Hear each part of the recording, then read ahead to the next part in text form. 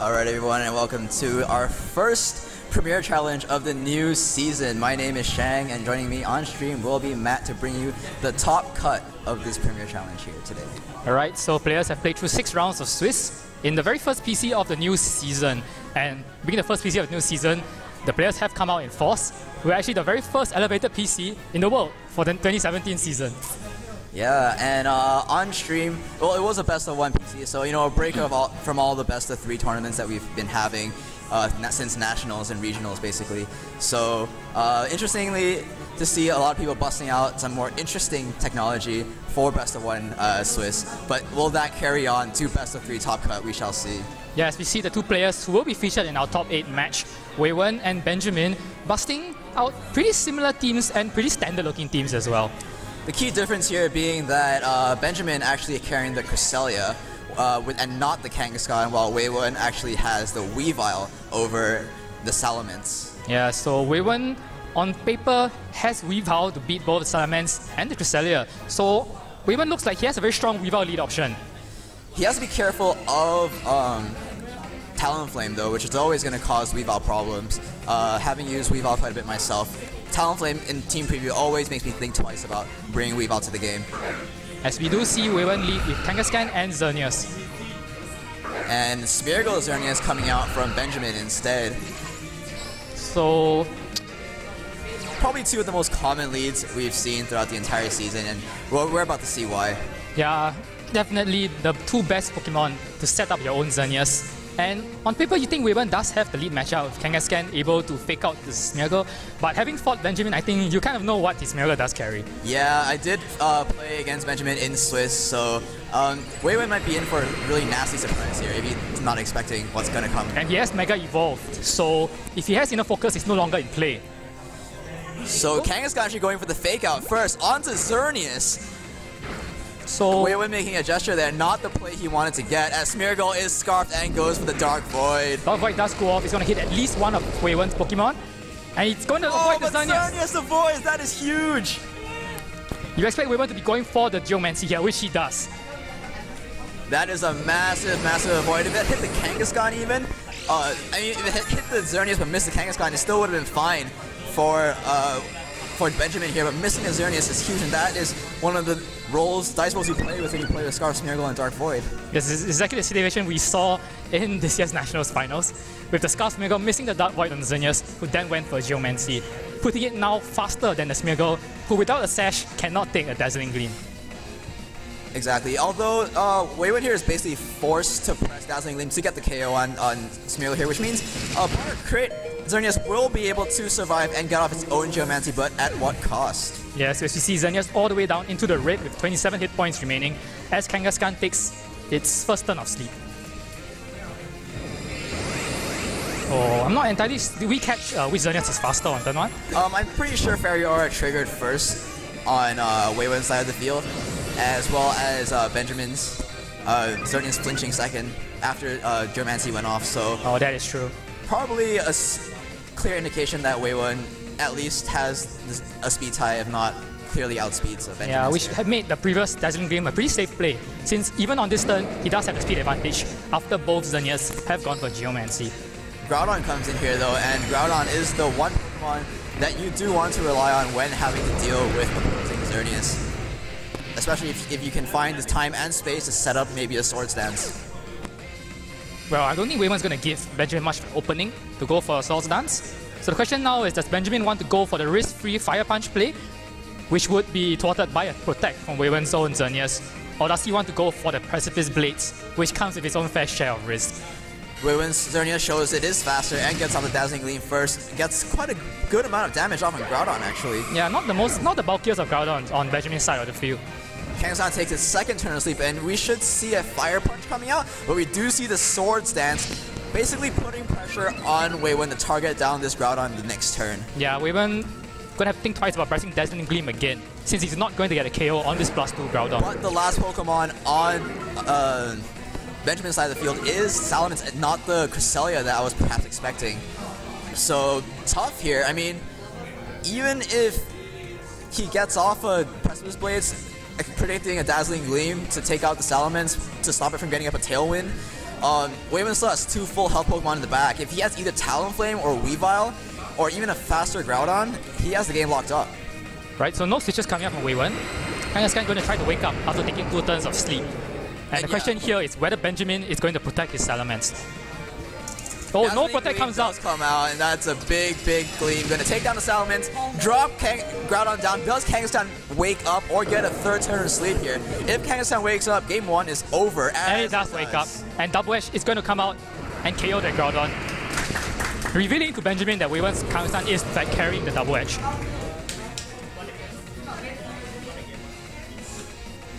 As Benjamin is left to recoup and hopefully recover for the next game. Might want to think twice about the Smeargle in game 2. A clean 4-0 there, as you can see. That's how quickly these games can turn south if you miss a critical move in the 2016 metagame. And to be fair, Benjamin shouldn't be feeling too bad about that, but at the same time, does he really want to risk playing that 50-50 turn 1 with the opposing Kangaskhan in game 2? Yes, he did have the right read as Wei Wen went for the fake out onto the Xerneas. As we've seen, just that one Dark Void miss, which has, the fact of the matter is, Dark Void has a 64% chance of hitting both of Wei Wen's Pokemon. He missed the crucial one there, and letting the opposing Xerneas Geomancy before your own. And not to mention that even after he matched the Geomancy, we saw that Benjamin's Xerneas is still slower than Wei Wen's. So playing the turn 1, match the Geomancy play might not be in Benjamin's favor.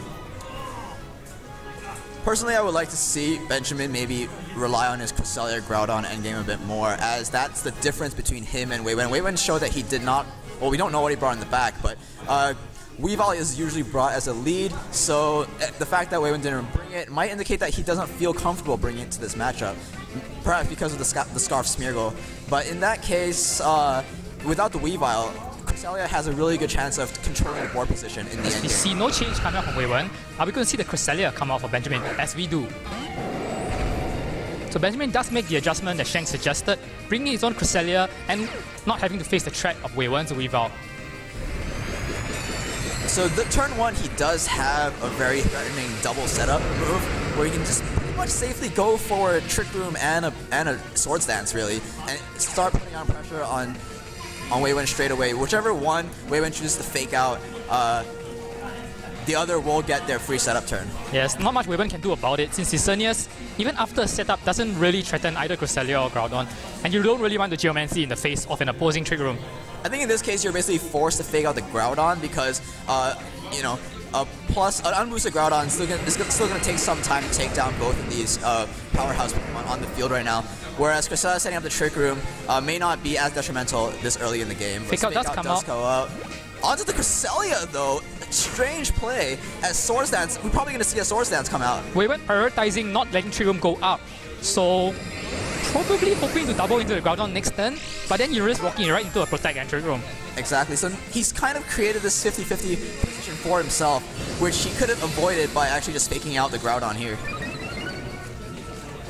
But we haven't seen what Groudon's gone for yet. Is it the Swords Dance? Yes, it is the Swords Dance, and we do see that Cresselia actually did not go for Trick Room. He went before the Groudon. Interesting play. Maybe it could have been a Thunder Wave or an Icy Wind. So perhaps Benjamin not carrying the Trick Room option on his Cresselia. And now we're faced with that board position that we talked about earlier, where it's a 50-50. Does Groudon protect? Groudon does protect. Does protect. Wei Wen with a rather strong reaction there. Did he go for the double onto Cresselia? Moonblast does come out onto the Cresselia, boosted by the Geomancy. Can he take the KO after the chip? All the way down, not even a critical hit there. Right, so Cresselia going all the way down from the Moonblast, and Wei Wen ultimately having a pretty safe play, as it turns out. Yeah, interesting Cresselia set there. I'm not used to seeing Cresselias go down from that health range to a +2 Moonblast. But Smeargle here gonna take the field for Benjamin. I'm gonna enjoy facing the +2 speed Xerneas. If it does have the transform, it could be really interesting mind games right here though. As Xerneas going to go for... Oh, Benjamin reacts. Does he go for the transform? As Smeargle does transform into the opposing Xerneas. But Kangaskhan has not moved yet. Double Edge gonna come out. Gonna hit onto a Groudon. Gets a free transform there. Benjamin getting his way back into this game. Are we gonna see a Swords Dance as well? No, it's gonna be Precipice Blades. And it is going to land on Kangaskhan. All the way down though, so much damage. That is an interesting amount of damage actually. I'm not used to seeing Kangaskhan get taken out. Oh wait, Swords Dance is her first turn. Yeah, that's why. Oh right. Yeah. Apologies, we forgot that Groudon has Swords Dance in the face of this amazing transform play that Benjamin has just pulled off. That's the thing about Scarf Smeargle as well, like it gives you that way back into the game against opposing Xerneas just by having that threat of the dual threat of Fake Out and Transform. Now Wei Wen, I do know for a fact, is carrying the Jolly Groudon, so he's gonna probably outspeed Benjamin's. In Moonblast comes out, no special attack drop onto Wei Wen's Xerneas, as Moonblast comes out onto Benjamin's own. Not slightly going to get the KO, but the opposing Groudon gets lands the Precipice Blades. Double hit. Big hit there. All the way down for Groudon. Down. And the handshake is extended as Wei Wen will move on to the top 4 of this Premier Challenge. A very fast-paced set there. With either player not really taking the time to protect any of their Pokemon. With in fact, as we saw, the players who did protect ended up getting punished for the protects. I think the problem here is that because of the dual threat of opposing Groudons and Xerneas having the Geomancy and the Swords Dance setups, that it's highly risky to actually go for protects and let your opponent set up even more. So in that case, going for the attack, especially Wei Wen, who knew that he did have the speed advantage in most of the situations, you know, that there's no real reason for him to protect. Benjamin, you know, made the appropriate adjustment there, but a bit unfortunate, I guess, with maybe the kind of sets he was running on his Pokemon, not able to capitalize on, you know, the early Cresselia lead. Yeah, he did have the chance there. He did get his stall stance up, but was unable to really take advantage of it. Wei Wen, as you saw, played really safe, but because Cresselia wasn't exactly the bulkiest Cresselia, he couldn't take a Moonblast, and Wei Wen ended up with a very safe play, take out the Cresselia and cover the Groudon with the double edge. So Wei Wen will move on to the top 4, where I believe he will be playing the winner of Brian and Amiru? No, Brian and Yujun, actually. Oh, okay, interesting. Now by Wei Wen, who won the top 8 set that we just saw on stream against Benjamin Tan. So first off, congratulations, Wei Wen. Thank you, Matthew. So I think you were pretty much had your heart in your throat when the first turn went off and you saw the fake out went off without him picking out your own. Yeah, I was like, okay, I think I'm gonna expect maybe a fake out or something. So I went for fake out. Then I see Kangaskhan. I was like, oh no. Then Dark Void came out, but thankfully it missed the Xerneas. Yeah, the crucial miss there for Geomancy, which pretty much it gave you so much momentum that was very hard for him to catch you after that turn 1. Yes. But in game 2, I think we saw it go a bit more back and forth. Yeah, game 2 was actually one of the crucial turns was me predicting him protect his Groudon and going for the Trick Room on his Cresselia. Yep.